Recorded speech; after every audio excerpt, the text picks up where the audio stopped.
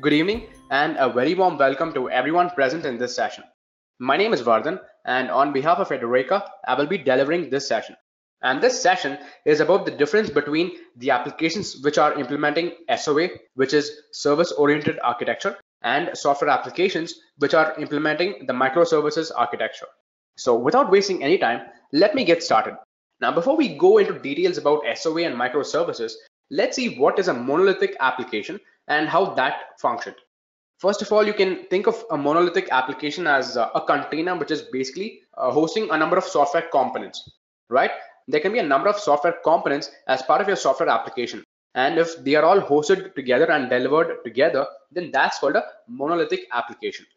Now, there are various challenges with any software application which is implementing the monolithic architecture. First of all, they are not flexible. Okay, monolithic applications, they cannot be built using different technologies. That's the problem. The second challenge is that they are unreliable. Even if one feature of the system does not work, then the entire system will not work. The third challenge is that these monolithic applications are not scalable. They cannot be easily scaled, and even if the application needs to be updated, then the complete system has to be rebuilt. The next problem is that with these monolithic applications, they block continuous development. All the features cannot be built and deployed at the same time. They will have to be done separately. The next challenge with monolithic applications is that the development is very slow. They take a lot of time to be built, since each and every time every feature has to be built one after the other. And most of all, the monolithic applications are not fit for complex architecture, because of course you cannot use different technologies. You are very limited and very constrained, right? So that is the challenge with monolithic applications. So now let's go on to SOA, which is nothing but service oriented architecture. Now with SOA, these services or features, they are broken down, right? The entire software application is not built as one, but the different features and the different services are broken down into smaller components, right? So that's why it's called coarse-grained architecture. And over here, if we have, let's say, one software application inside which it provides, and if it provides like 5 features or 4 features, then all those 4 features are delivered by 4 different services. And that is what you can see over here, right? There are 4 different services. And each of these services would have multiple tasks inside them. And these smaller tasks are together delivered as one particular feature. And the whole software application comprises of a number of these features. But with microservices, it's a little more different.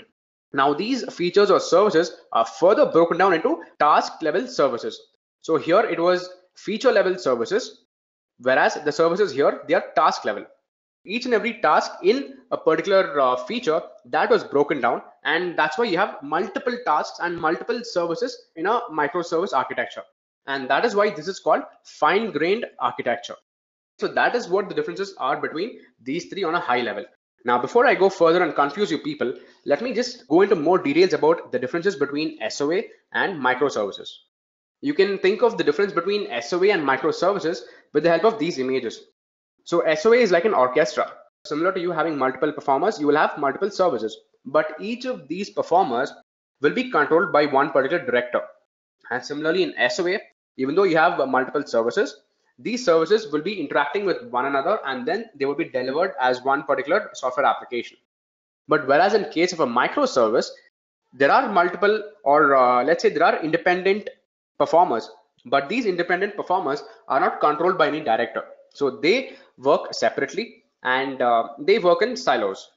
So that is the difference. So I hope you can understand the difference between the two from these images, right? Even though they work together, they are controlled by one particular director. And that's why this is called a centrally governed architecture. And whereas microservices, you do not have a centrally governed architecture, and that's why it's called a decentralized governing architecture. So let me go forward and talk about the difference between these two, which is nothing but microservice and SOA, with respect to certain parameters. Let's look at the difference between them with respect to architecture and coordination. So first of all, in SOA, there are 4 different types of services. First is business service. The next is enterprise service. Then we have application service, and then we have infrastructure service. So these 4 service types together form your SOA, and they together deliver your software application. Now, what are these different services and what do they do? Let's see that. First is business service, right? So Your business service is the one that's going to be performing your core business operations. And it can be either represented by XML or by web service definition language. And then we have enterprise service. The enterprise service is that service which implements the functionality defined by your business service. And the enterprise service does it with the help of the application service and the infrastructure service. Now moving on, we have application service. The application service is the actual core application or the core functionality of that feature. And these application services can be either invoked directly or they can be invoked through a user interface. And now we have infrastructure service. The infrastructure service refers to those non-business or those non-technical operations such as auditing, scaling, or security, and all these things. Those are the different services in a SOA. But in case of microservices architecture, you do not have these many types of services. You just have a functional service and you have an infrastructure service. The functional service is basically the combination of a business service, an enterprise service, and an application service. Now, a functional service is a fine-grained service. So basically, if your business logic or your business operations requires a particular feature to work, then the task that is related to exactly that particular feature, that is performed by the functional service. And besides the functional service, we have an infrastructure service. And the infrastructure service over here is very similar to the infrastructure service that is there in SOA. It does all the non-business or the non-technical operations such as your security, auditing, and logging. Okay, so that is the difference with respect to architecture and coordination. So now moving on to the next slide, we have heterogeneous interoperability. Now what this means is any software application need not be developed on the same programming language. Now in your main software application, you might have smaller applications, right? And each of those smaller applications could be written on Java, or it could be written on .NET, or it could be written on C# or Python or anything. Now, when it's written in different programming languages, it's tough for them to interact with one another. And if you want the different services to communicate with one another, then you would have to bring a particular platform, right? So that's where you have this messaging middleware. So in case of SOA, there is something called as a messaging middleware, which acts as the communication point or the interaction point between the different applications which are in a different language. So you can see that this application is on either C# or .NET, and this is on Elastic Java Beans, right? Similarly, here it's C++ and here it's Java. So, and all of these communications, they go to this one particular messaging middleware. But in case of microservices, we do not have any broker here. The communication happens directly between application to application, even if they are in different programming languages, even if they are structurally different, and even if they are built in different grounds. So look at this. If you have a C# or a .NET application which is communicating with a Java application, but then how does it happen? It happens with the help of a REST API. There is a direct communication between these two services. And similarly, if you have another Java application which wants to communicate with another Java application, the communication would take place with the help of REST API. And similarly, Java to C# or .NET would again take place with the help of a REST API. So there is no broker here or middleman, which is a messaging middleware. The communication is directly to the other application. Then comes service granularity. If you can remember, I earlier told that in microservices, you do not have the software delivered as a whole, right? It is broken down into smaller features. And if you're basically performing an operation which involves multiple applications or multiple services, then those services are called by one another when it's needed. So as an end user, as a consumer, you might be performing one operation, okay? So that one operation would not be calling all the different services. It would call one service, and this service, when it needs to interact with the second service, this would make the call to service 2. And similarly, your service 2, when needed, it would call service number 3. And similarly, once the service request is made, the service response is also given to the one that's invoking the request. Now the catch here is each and every service request and service response takes 100 milliseconds. Okay, so let's assume it takes this much time, the API calls. And this is in case of microservices. So in the microservice architecture, when each call takes 100 milliseconds, in total, for this service to get successfully returned, it would take 600 milliseconds. Now that's an awful lot of time for an API call to complete successfully, right? For an API call to be made successfully and to be returned. And this is where it is different from an SOA. So in case of an SOA, the service consumer would again be calling, would be performing one particular operation. And what happens here is this operation would be calling the different services all at the same time. So the operation over here would be calling the service number 1, service number 2, and service number 3. It should be encompassed all together. So one particular call would be made to the service, and all three would be serviced at the same time. And by this, you would be saving time, because all the three requests and responses would be made simultaneously. So you would be saving a good 400 milliseconds over here. So that is the difference in service granularity between SOA and microservices. So the next difference we are going to see is with respect to component sharing. This is very similar to the previous slide again, right? Because then it would be the same order service which would be interacting with your different smaller applications, each for customer management and for warehouse management and for order fulfillment. And the data again would be stored in different databases. But there again is the difference in microservices, because in the microservices architecture, for each and every application, so for customer management, we have a separate order service, and that order service would be accessing its own database. For warehouse management, you have a separate order service, which would be accessing a different database. And then for order fulfillment, which is again a different application, this would be using a different order service, and this order service would be using a different database from where it would be accessing data, right? So that's how there's a difference in even component sharing between these two architectures. And then we have the next difference between them, and that is the middleware versus API layer. This we also spoke about earlier, right? Your SOA uses middleware for communication, and your microservices uses an API layer for communication. So that is about the differences between SOA and microservices. Now let's go ahead and look at the differences between the two by understanding with an example of a shopping cart. So every e-commerce portal will have a shopping cart, right? Where you can add your products to the cart and then you can check out later. So for adding an item, for removing an item, for checking what is the tax, for checking the total bill amount, for all those things, you have a shopping cart application.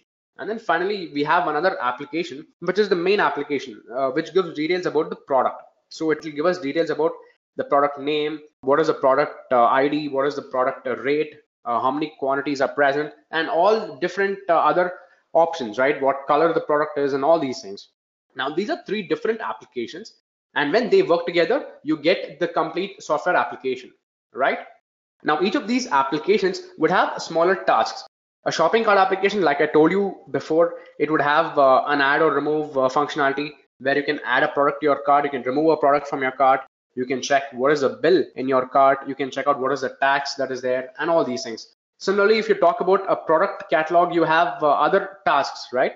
So all these tasks together form one particular application service in case of a SOA shopping application. But in case of microservices shopping application, each of the different tasks that these services provide, those tasks are broken down into smaller fine-grained services. So here we have feature level services where shopping cart is one feature, product catalog is one feature, and user account application is one more feature. But in case of microservices, we have a separate billing service. For shipping, we have a shipping options service. We have a tax calculation service, right? So the different tasks in this particular feature, it's broken down. Similarly, for product catalog application, we have different task level breakdown, such as display product service. We have an update display service. We have user default service and many more. Similar for user account application, right? We have a send email service and many more. Now that you've understood that microservices is all about breaking a particular feature or a feature level service into task level services. So let's see how microservices shopping application is different. So first, let's take the case of where a microservice shopping application is better. So here we'll have certain features which are common to multiple applications, right? So we have something like a display image service. So it's a smaller task level service over here, but the image of the product being displayed might be common across all the three applications.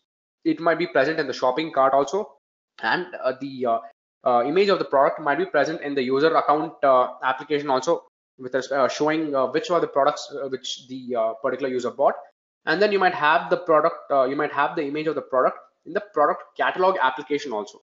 So in this case, if there's a change in the image dimensions or in the license of the image or anything with respect to the product's image, then the code of course would be similar in all the three applications, right? The code may be similar, but the code has to be changed everywhere, right? And when you change the code, when you rework, then it causes a lot of problem again. Now, when you change the code here, you're changing the functionality, and that might cause this particular application to behave abnormally. It might have bugs, or the application might cause failure. And similarly, if you change the code over here, then even this might throw errors and you might have bugs. Similarly to this particular application also. So if you want to avoid all those things, you have to test each of these applications separately after changing the code and after updating the required details. And after testing it, you will have to deploy each of these applications, and you have to deploy them separately. Now, all these things is time consuming, right? So it is the same change that you're doing across all the different parts of your application. But even though you're doing it everywhere, even though you're doing something similar, you will have to test and deploy each of them. And sometimes you might have errors in only one particular application and not everywhere. So these are all time consuming tasks. But if it's in case of a microservices shopping application, you would not have this problem, because all the different tasks over here, they are provided as a service. If you want to change the way the product's image looks, then you will have to change only this particular application, right? So by only changing this service, your job will be done. You do not have to worry about the other services, and you do not have to change anything over there. So the main change you will have to be doing will be restricted to only this particular service. So you save time and you save effort over here in case of microservices shopping application. Now, this was a use case where the microservices shopping application was better. But then there are also times when an SOA shopping application is better for you. So this was a classic use case of where a microservice shopping application is a best fit. But let's see a use case where an SOA type of a shopping application and the SOA architecture comes out better. And that example is when your product is not actually that big. So in this case, yeah, you have a lot of functionalities, you have a lot of features and tasks. So just consider the example of a very simple software application which needs three primary functionalities.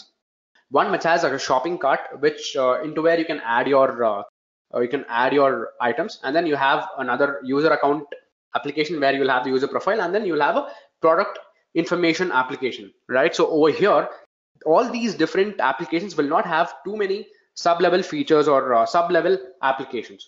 They are very straightforward. They are very simple.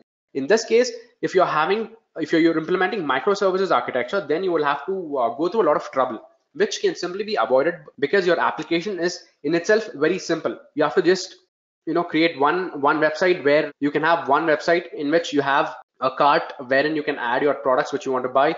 Then when you're checking out, you can have the user information displayed, and then you have details about the product, which is a separate application. So in this case, it could just be these three different services. So that is the difference between an SOA. So I think by now you understand that neither of them is better than the other, right? So there are times when microservices is preferred, and there are times when SOA is preferred. And you cannot hardcode it by saying that one is better than the other. So on that note, I would like to conclude today's session. So guys, thank you for being till the very end, and happy learning from Edureka. I hope you have enjoyed listening to this video. Please be kind enough to like it, and you can comment any of your doubts and queries, and we will reply them at the earliest. Do look out for more videos in our playlist and subscribe to Edureka channel to learn more. Happy learning!